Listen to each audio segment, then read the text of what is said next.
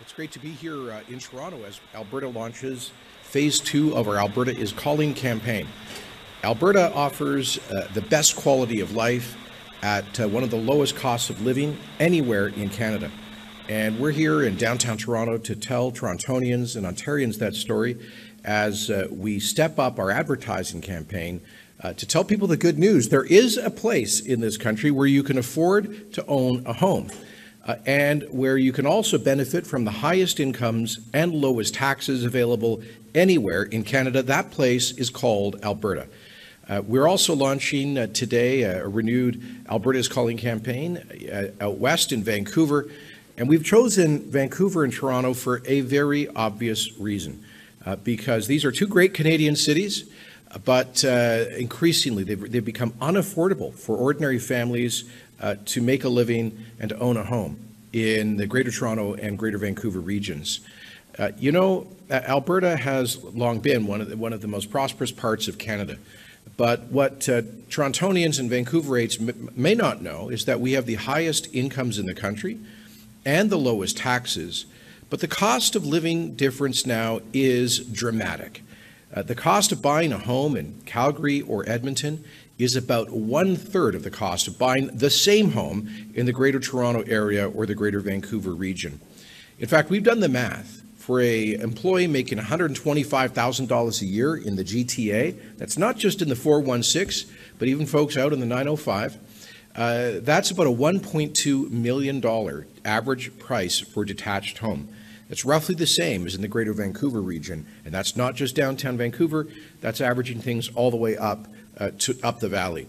So $1.2 million for an average detached home in the GVR and the GTA versus about $420,000 in Calgary and about $360,000 in Edmonton, with, of course, even more affordable housing in our mid-sized Alberta cities and smaller rural communities, all of which have an amazing quality of life. In fact, the Economist Intelligencer unit from The Economist magazine just rated Calgary as having the highest quality of life, not just in Canada, not just in North America, but in the entire Western Hemisphere, the third highest quality of life in the entire world for any major city.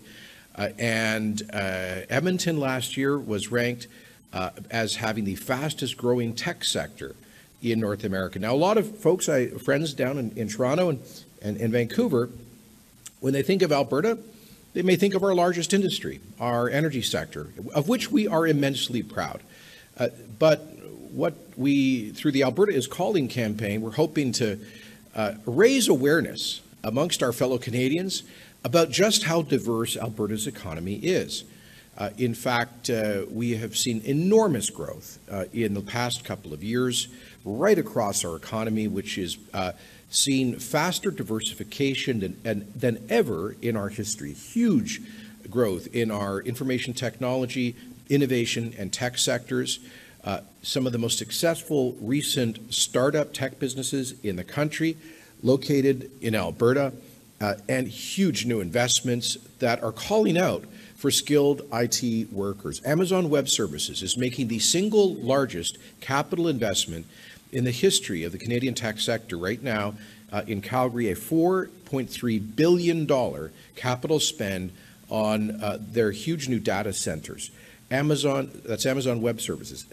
Global tech companies like Infosys and Infosys locating collectively 2,500 high-paying jobs in the Calgary area. Companies like Rogers and RBC moving jobs from the GTA and elsewhere in Canada to centers of excellence in Alberta. IBM, Deloitte, and so many others.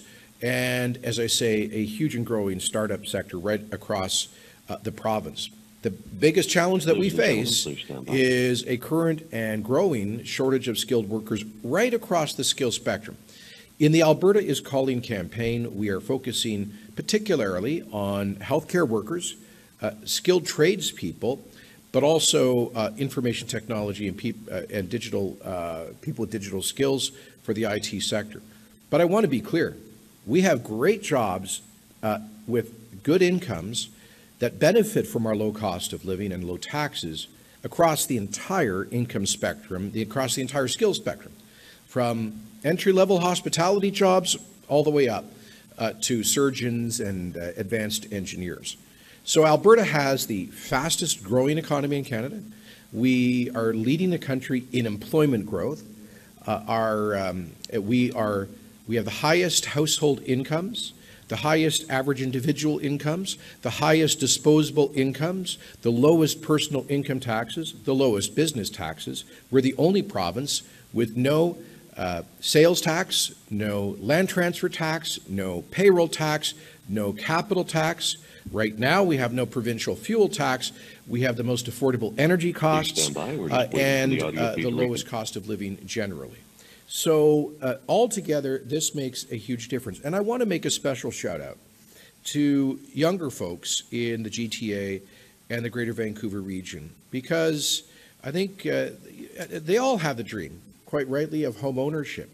But I saw a survey recently saying that a quarter of younger Torontonians have given up on the dream of ever owning a home. That is a tragedy. Anybody in Canada has the right to achieve the middle-class dream of home ownership. And that dream is alive and well in Alberta. So the message we're sending today is that Alberta is calling.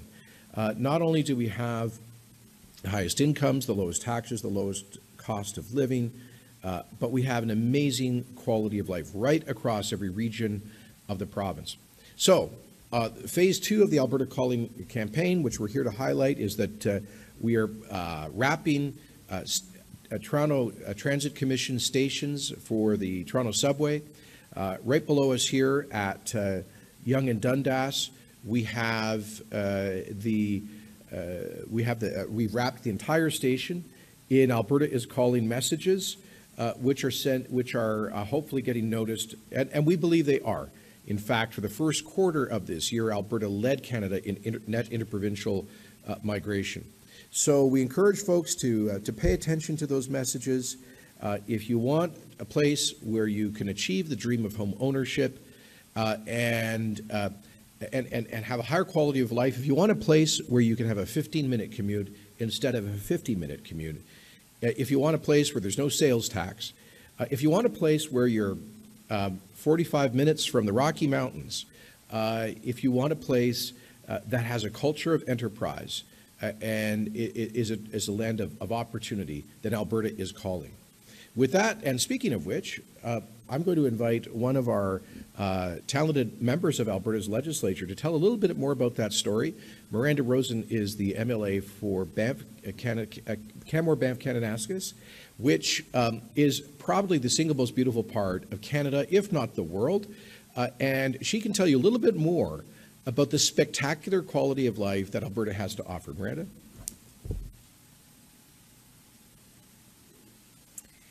Thank you, Premier. Well, our Premier has just spoken about the affordability of life in Alberta, like low taxes and the lower cost of housing, but I would like to talk about some of the things that make Alberta unique. Alberta is home to vibrant communities, friendly people, and some of the most beautiful places on planet Earth that are just waiting for you to come experience them. I am the MLA for Banff-Kananaskis, and that means that most of the majestic landscapes that you see in our Alberta is Calling campaign are right in my backyard. In fact, when many of you think of the Canadian Rockies, an image of jagged peaks and a fluorescent blue lake may come to your mind. Well, that place is the place that I call home, and that place is the place that you could call home too. The tourism economy of the Canadian Rockies is the busiest in all of Canada, and it thrives off young professionals looking for a bit more adventure than downtown Toronto might offer. Whether you want to hike, bike, summit the tallest peak, paddle the bluest lake, or ski the deepest bowl, our Rocky Mountains offer a lifestyle that you quite literally won't find anywhere else. Exploring the great outdoors, where natural beauty abounds, wildflowers grow around every corner, and adventure is everywhere, is a uniquely Albertan way of life. In Alberta, even in the winter, the sun always seems to shine, figuratively and literally, almost over 300 days per year, more than any other province in Canada. So much so that I got to ski on Canada Day this year in July in 25-degree heat. So if you are a young professional, you can find a home, a job, an adventurous lifestyle, and a community of peers living right inside the heart of our Rocky Mountain towns that are ready to welcome you. So if you are a Torontonian or a Vancouverite looking for something more, Alberta is waiting. But maybe you're more of a city person, and if so, I'd like to ask you, how long is your commute to work? Is it 45 minutes in the morning and again after work? An hour? Maybe an hour and a half? Well, from the heart of downtown Calgary, you can still be in our Rocky Mountain paradise in under an hour, affording you the perfect balance of a fast-paced downtown career, as well as the opportunity to recreate in our backcountry in our mountains after hours. So whether you want to work in tech, business consultancy, analytics, energy development, you name it, there is an opportunity for you in Alberta. And don't worry, the upbeat arts, culture, festival, and restaurant scene that you love so much about Toronto exists in Calgary too. So if you're looking to throw on your high heels and grab a nice cocktail, attend a concert at one of our amazing music venues, or put on your cowboy boots and go two-stepping for a night, you can do all of that any night of the week in Calgary too. And don't worry, if you don't know how to two-step, we'll teach you. The lifestyle and career opportunities that exist in Alberta are the reason that we've had the highest paid and the youngest workforce in Alberta, or in Canada, for a generation. Having more time in your schedule, a career in an exciting and an emerging field, a higher disposable income, a home that you can own, and a network of young professionals building a life just like you, and room to breathe, are all reasons that I'm Albertan by choice, and that I hope you'll become one too. Our province is a brilliant place of hope and opportunity. It always has been. It's a place where the only limitations when you come here will be the size of your dreams and the caliber of your work ethic. We are so excited to welcome you to our amazing home, and even more excited for you to consider making it your forever home. So with that, you can start by visiting albertaiscalling.ca to get more information, and we can't wait to see you. And I'd like to turn things over to my other colleague who will speak to more of the reasons that Alberta is the most wonderful place to live and call home, and that is my colleague, Mr. RJ Sigurdson.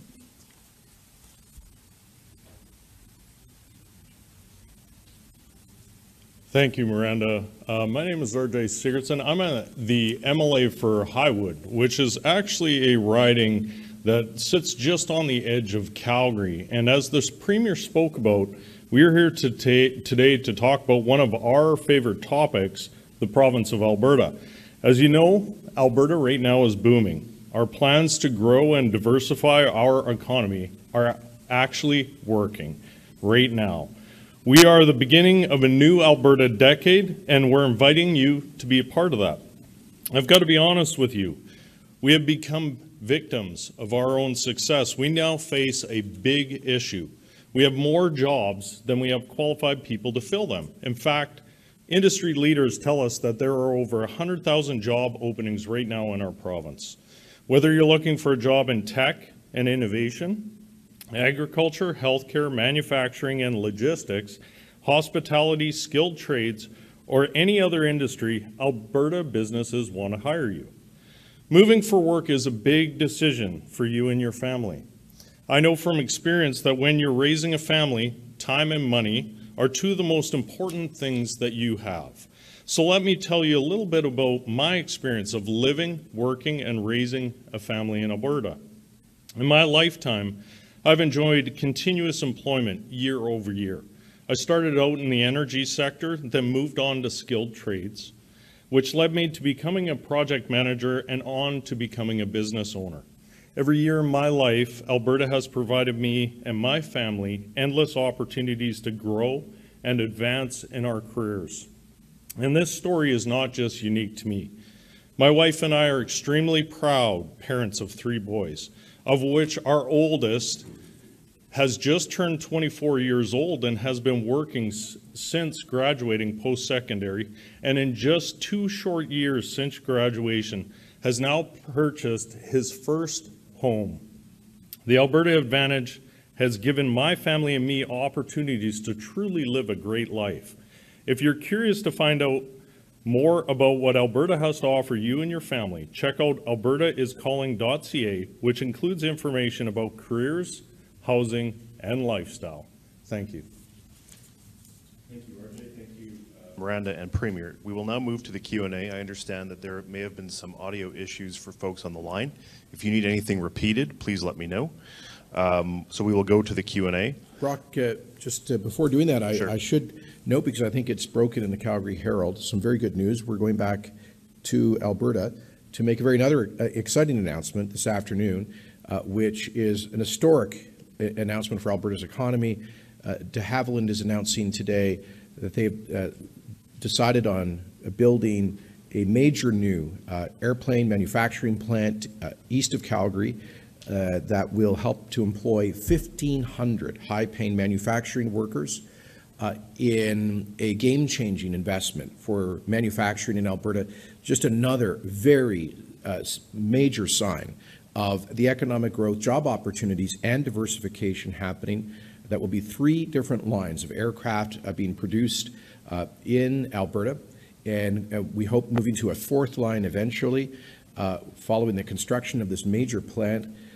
Some of the work that has historically been done here in Toronto at Downsview will be relocated to Calgary, since Downsview is being repurposed with land development.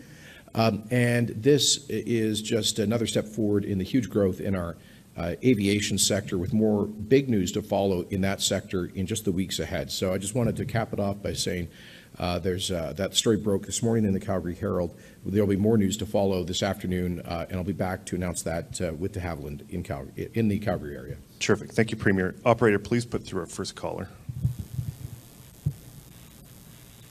Thank you. The first call is Kendra Slugoski, Global Edmonton. Hi, Mr. Premier. I wanted to ask you about one of your ministers, Mr. Casey Madhu, tweeted out a response to the story that the federal government is preparing to drop the vaccine border rules.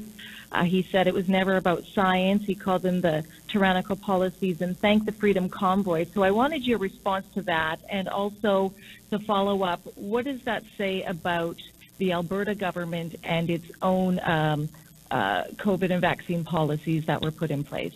Thank you. Well, it's no secret that our government has been consistently opposed to unnecessary federal travel restrictions.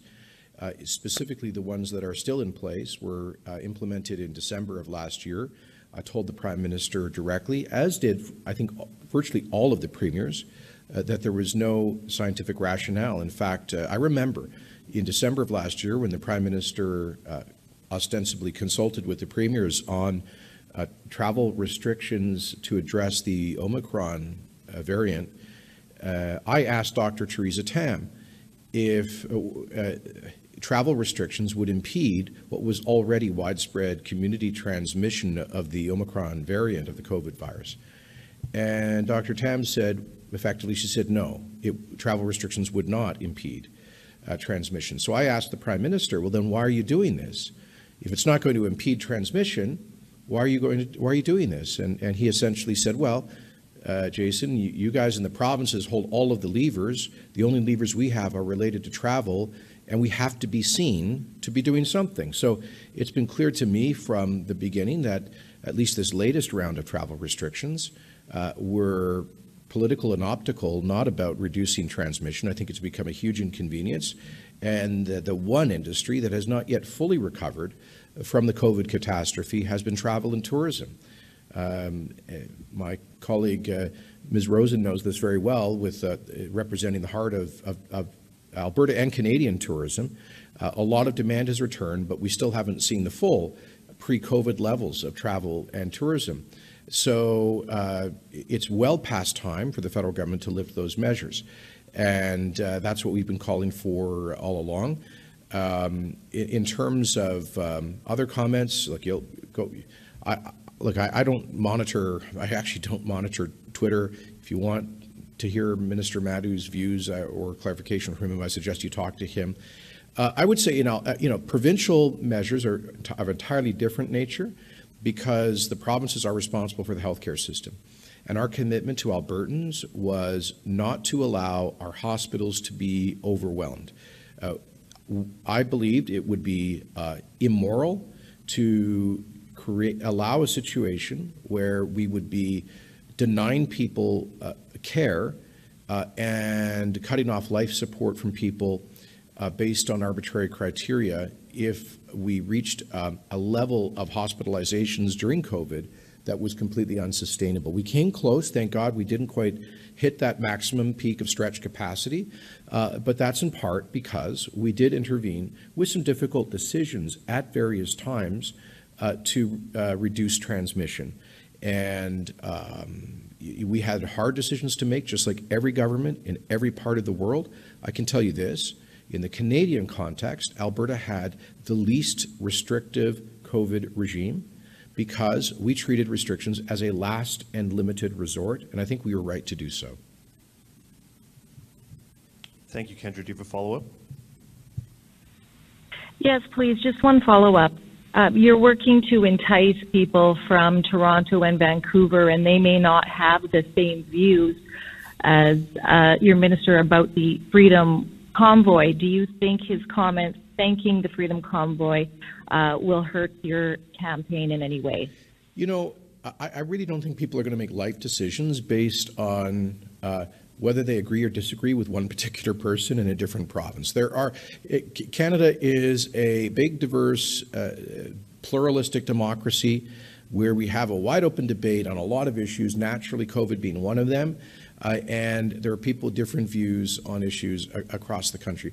I will say this, I've met more than a few people who have approached me in Alberta who told me that they came to the province from other provinces precisely because we were the least restrictive during the COVID era. And they appreciated a government that was trying its best to minimize the damaging effect of COVID era restrictions. So I actually think, you know, for a lot of Canadians who believed that governments went too far and too quickly in restricting people's lives, that Alberta has been a magnet for a lot of people who value freedom. And at the same time, we can share with Canadians that Alberta ended the COVID era with a lower per capita COVID fatality rate than Canada, than several other provinces, and we did so with the least damaging restrictions. Was Alberta's COVID response perfect? No, of course not. There will be plenty of time to look back and see how we could have done better to learn the lessons. But for a province with lower fatality level than Canada, with the least damaging restrictions, I think that sends a message that it's a province that seeks to find a balance that respects personal freedom, but also ensure access to health care. Okay, that wraps up for today. Thank you all. We're here.